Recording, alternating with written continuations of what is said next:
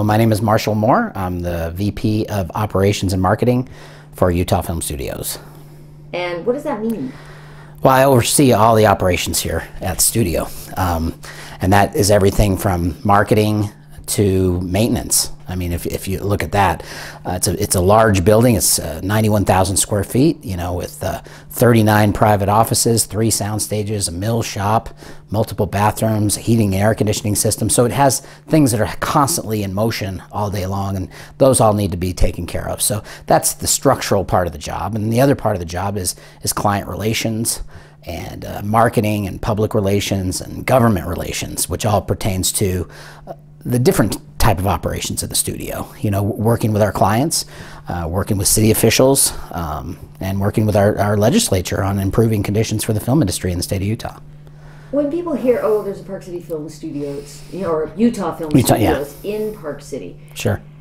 I wonder if they kind of think it's like Universal Studios, you know, it's some sort of theme park attraction. I have been asked that before. I've been, you know, say, do you have rides?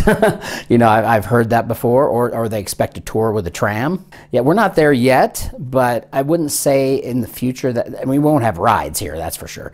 But I won't say it's out of the realm of the possibility to maybe get on a motorized vehicle to drive around what's built out, that it might make sense, more sense than to walk everywhere. But it's not that big, you know, it's like 30 acres total.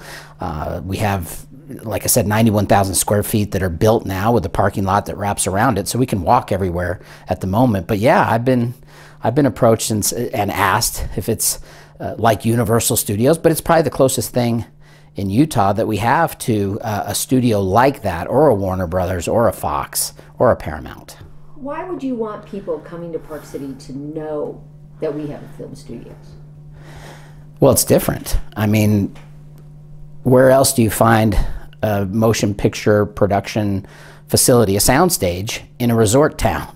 You know, it's very rare. Usually you find them in highly populated areas and, you know, more urban areas, industrial areas. You don't really find sound stages in a resort town like Park City. It's not only the tie-in to a city like Park City that offers high-class accommodations and restaurants, but has the Sundance Film Festival. So all that was taken into consideration and where to place the studio. And of course, the original owner had the land already and was looking for different things that you could put on the land, and then the whole concept of a studio came into play when he was approached by some different groups of people thinking, oh, this might be a great place to put a studio. And of course, I was working at the Film Commission then, and was not working here, and thought, boy, it'd be really nice to have one of those in Salt Lake, you know, closer to the crew base, close to the airport.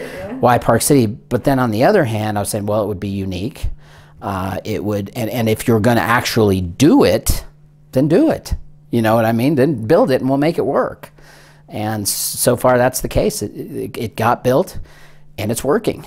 Does the fact that it's in Park City have its own special attraction? Like, do producers go, well, you know, I could go skiing I think the initial reaction is, oh, it's so far. I mean, I think that's just right off the bat. You got to go up to the mountains to get to the studio. But when people actually start doing it and overcoming that thought that, oh, it's only 25 to 30 minutes from Salt Lake City, that a lot of times when you're in other cities that are larger, it takes you 25, 30 minutes to go 2 miles or 3 miles sometimes, right? So then that thought gets overcome really quickly when you see how easy it is to get here. There's like only one stoplight between the studio and the airport in Salt Lake City. So it's just like freeway driving the entire way. And unless there's a major winter storm or an accident, you can get here quicker than most people think. Then it comes down to what's around the studio. So you know you have a facility here, you know you have the offices, but where are your film locations? What are you going to, when you leave the studio, what is there? Of course, there's Heber and Camas and Oakley, which give you that kind of small town vibe, and then you get mountains and meadows and streams and fields that allow for that kind of rural feel that you can tie into a place like this, versus if your studio's in Salt Lake, you got to drive sometimes an hour to get to those types of locations. So the studio puts you in a more convenient place to film rural areas, areas that are, undeveloped per se. And that's kind of the strength of our filming locations here in Utah anyway. But it doesn't work for every single production. I'd like to say that it does, but it doesn't make sense sometimes if all your locations are rural and in the city and in neighborhoods. May not necessarily work here. It could, but a show like Yellowstone or one like Blood and Oil, where their locations tie in really nicely to where the studio's located, then it works well. The other facilities that are being used mostly around the state, there's a few that are purpose-built that are smaller, but they're warehouses, that have been converted for use as for film production. How can Park City compete with Atlanta and New Mexico? I mean, they have sweeping ranches and things like that. Maybe not Atlanta, but New Mexico does. Where do we sit as far as being competitive for film production? Yeah, that's tough because it's tough to compare to Georgia. So I kind of will leave that off the table because they've gone all in on their film industry there, an uncapped film incentive program. They're building an industry there because they want to. It's purpose-driven there. Other states like the film incentive program because it brings notoriety to their states, builds up some infrastructure, but nobody's investing as much as Georgia is right now. I guess you could say Louisiana started that trend and really got into it for a while, and there were some issues with their incentive program, which they've pretty much sorted through. But I think New Mexico is probably the best comparison that you bring up. One, because it's a neighboring state. And two, there's some terrain that is similar. You've got some mountains in New Mexico, you've got some deserts in New Mexico, and of course we have those here too. So we are constantly battling with a state like New Mexico, but where we come up short is, our incentive program doesn't compare right now. So we're working on that here in Utah to increase ours. We've seen some growth since it first started in 2004 with $1 million. We're up to about $9.3 million available for filmmakers between our cash program and our tax credit program. But right now, in order to attract more than just one Yellowstone or one High School Musical or Andy Mack, we'll need to expand that to grow the industry even more here and grow the infrastructure. Gotcha. And where do you see that happening, or is it happening? Well, I think it's an educational process for everyone involved that makes the decisions to expand our program, and that's our governor and our state legislature.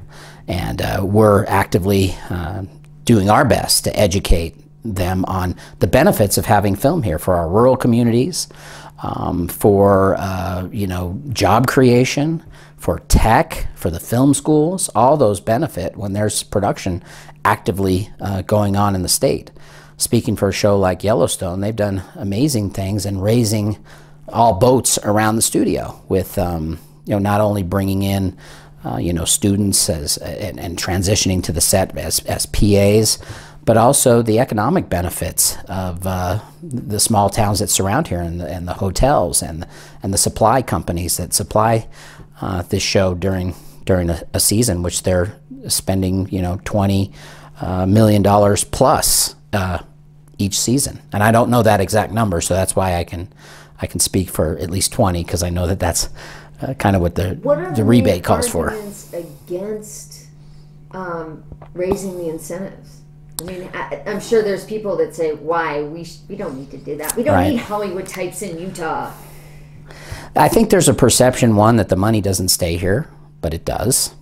I think there's a perception that other people from out of state, actors, let's say, and producers benefit from it personally. That's not the case either. The incentive is only paid on Utah goods and services and Utah crew and cast. So the rebate only comes when you hire people from the state of Utah. So I think that's one misconception. The other is that somehow there are some that feel it loses money for the state.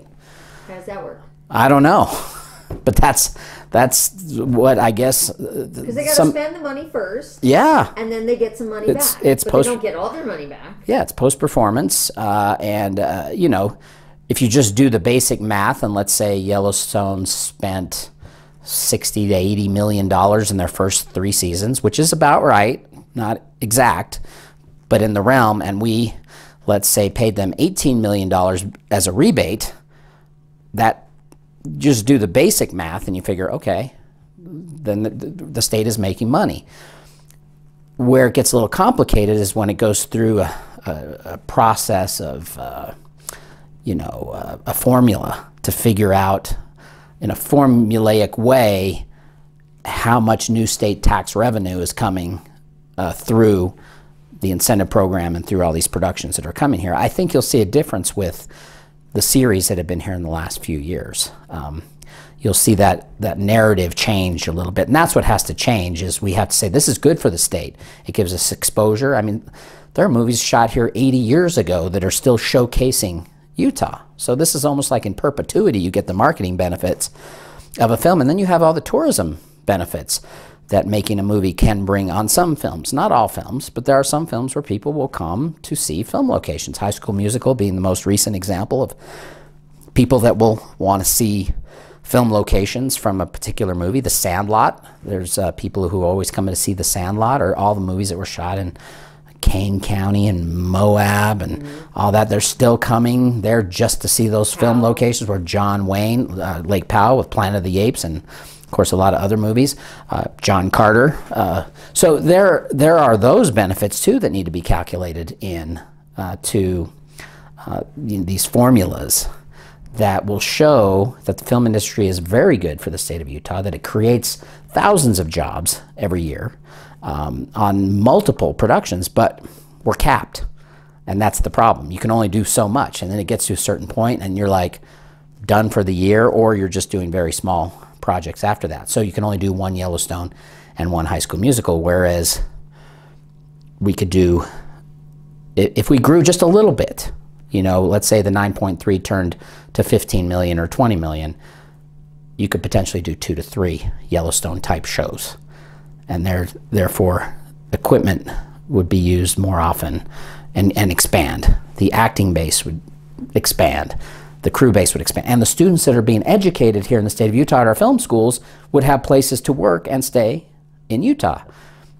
They're not, because there's just not enough work. So they go chase wherever the work is, which is, all the incentive states. And there are about 38 or so states that offer competitive incentives, and of course other countries like Canada. Right, and Serbia. And Serbia, which we definitely lost a show to Serbia recently, called The Outpost. Yeah. Where do we, on the scale of all the states with incentives, where does Utah fall? I would say, this is just me talking, and I would say, like, out of the 38 states or so that offer incentives, I would say that we are in the 10 to 15 range of rank. Gotcha. You're going to get the states ahead of us, like the obvious ones of Georgia, New Mexico, Louisiana, even California has a $400 million incentive program. California does. So that keeps production from leaving. I think they increased that too, didn't they? Well, they went from 100 million to 400 million. Yeah. And I'm not sure what they've done beyond that, but they've done a lot to try to keep production from leaving the state. That's how important it is to them, because it's one of their, I think it is their major industry, or was. Yeah. So there's that, and then there's other states too that are sneaky good, like Oregon. They'll attract a series here and there that they'll beat us out for something, or New York and Florida. So, but we're right there, maybe 10. But what we offer is up to 25% post-performance tax credit or cash rebate. The cash it has a cap on it too. And the tax credit is only capped annually by the amount, not a project cap. The cash has a project cap. The tax credit is one production could take it all. Do those productions have to be SAG union? Do they have to be? No, but most of them are.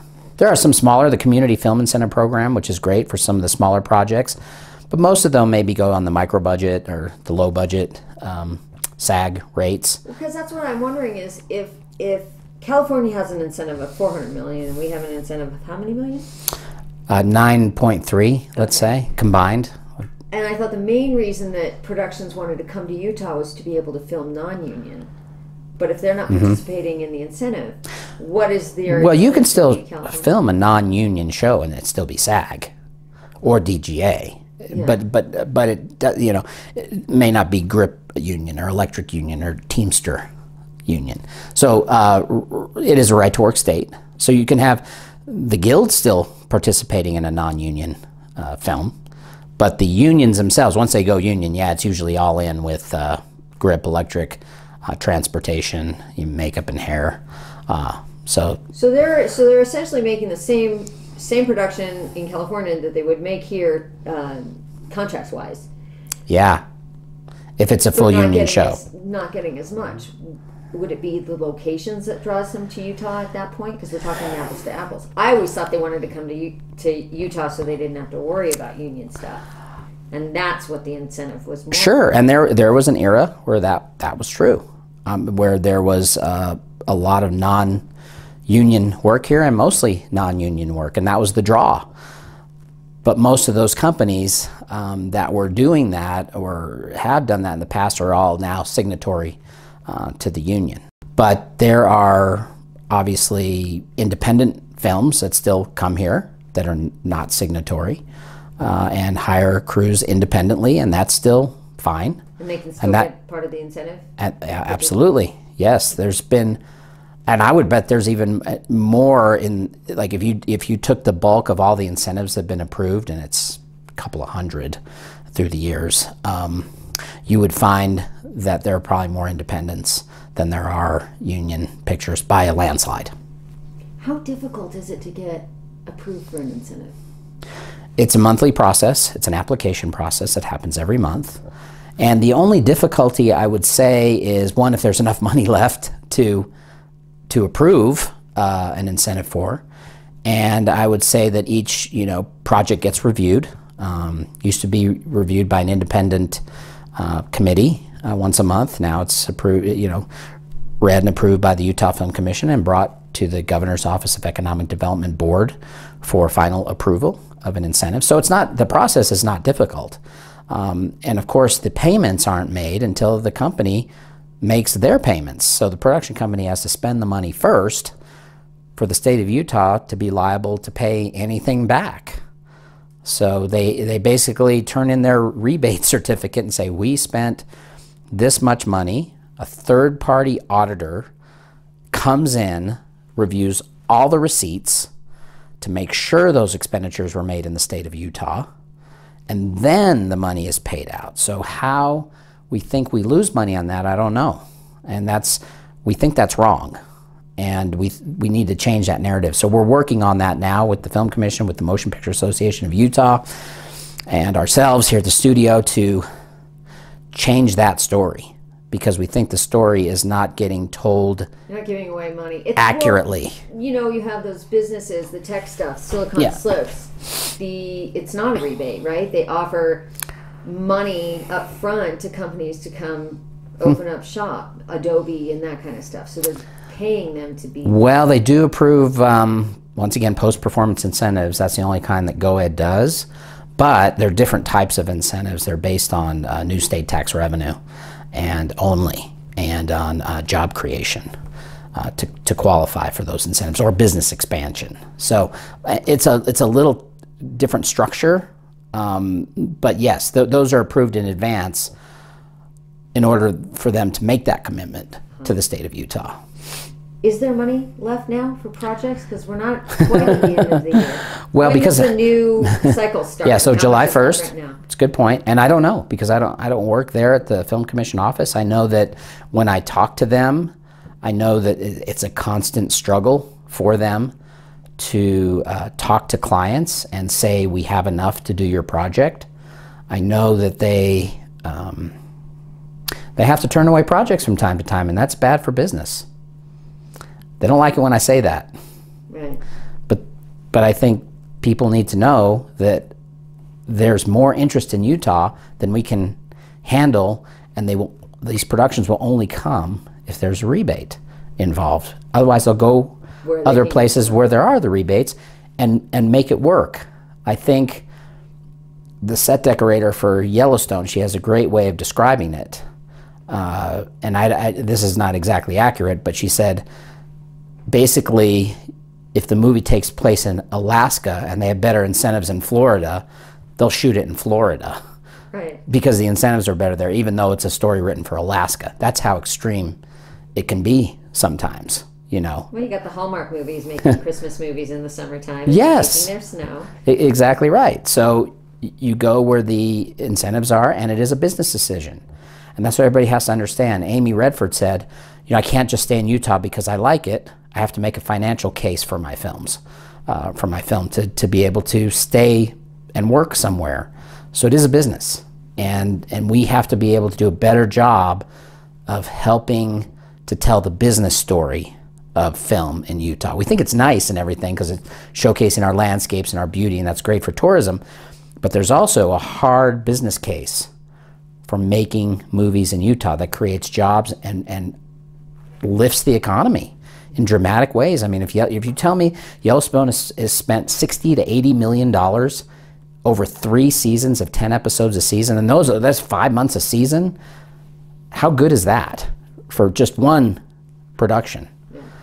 So that's the story that needs to be told, and everybody needs to understand. And the legislators that vote on these things have to see it as a good thing. There are some that just don't like incentives. At all. Just think we should be able to stand on our own merits of workforce and you know, landscapes. But the truth is, it's all about the money. Now, I'm going to ask you this question because I know my actor friends are going to want to have an answer to it. Okay. Is everybody always talks and says, yeah, sure, they go through the motions of trying to cast in Utah so that they can get the incentive, but then they hire the LA talent. Well, I think you know the answer to that. But I'll tell you what my take on it is. Anybody trying to raise money for a movie knows that you have to have some kind of name value attached. Now, if the name value is in the state of Utah, like if you want to cast Robert Redford and he's in the state of Utah, well, there's a name value right there. Do they go through the motions for the leads? Yeah, I guess sometimes they do. And sometimes I've seen where some of the lower budget movies have cast locals in those, you know, #1 on the call sheet roles, the stars of the movie. But you're always looking for name recognition or face recognition when you're raising money for a movie or pitching. What percentage of the cast needs to come from Utah? Is there no, but it is cast and crew combined. Okay. I think that number is now 75%. To qualify for the highest amount, which is 25%, you can still get a base incentive of 20% and not meet that criteria. But there's other criteria. Use anybody from Utah and you get 20%? No, just as long as you make the movie here. But there are other ways to get there too. Like if you make a educational piece about filming in Utah, behind the scenes look at how great Utah is, and attach that to your DVD or post it on your social media. Yeah, I mean, there are other ways to capture that extra 5% in terms of promotion. But yeah, it's 75% cast and crew to get to 25%. But in terms of what's actually coming, I don't know. I'm just hoping that you know, we keep Yellowstone here and keep them happy, and that they enjoy their experience in Utah. And that's my primary focus working for the studio is to work with the producers of Yellowstone, with Paramount Network, with, you know, Fire and Ice, the producing company, and the ones who work here in the building.